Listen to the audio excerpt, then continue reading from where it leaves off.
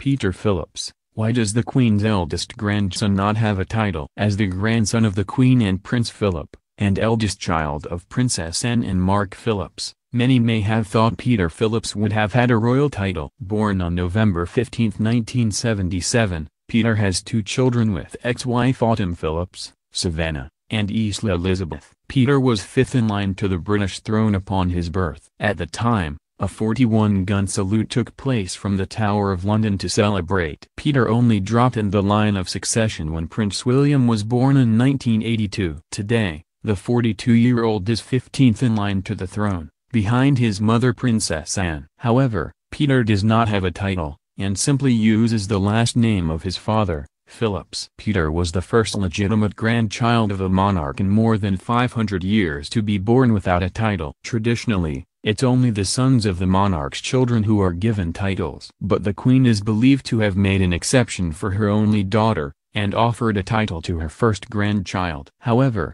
Peter's parents refused to accept a title offer from the Queen. Peter's father Mark had already rejected an offer for a royal title before. He was offered one upon his marriage to Princess Anne in 1973. Peter's younger sister Zara, who is married to former rugby player Mark Tyndall, did also not get a title. In an interview with Vanity Fair magazine to celebrate Princess Anne's 70th birthday this August, she explained that she believes not giving Peter and Zara titles was probably the right thing to do. She said, "I think it was probably easier for them, and I think most people would argue that there are downsides to having titles. But Princess Anne isn't the only one of the Queen's children who opted not to give their children senior titles." The Queen's youngest son, Prince Edward, and his wife Sophie, Countess of Wessex have children Lady Louise Windsor and James, Viscount Severn. As an earl, Prince Edward's children are styled as the children of one with an earldom. At the time of Lady Louise's birth,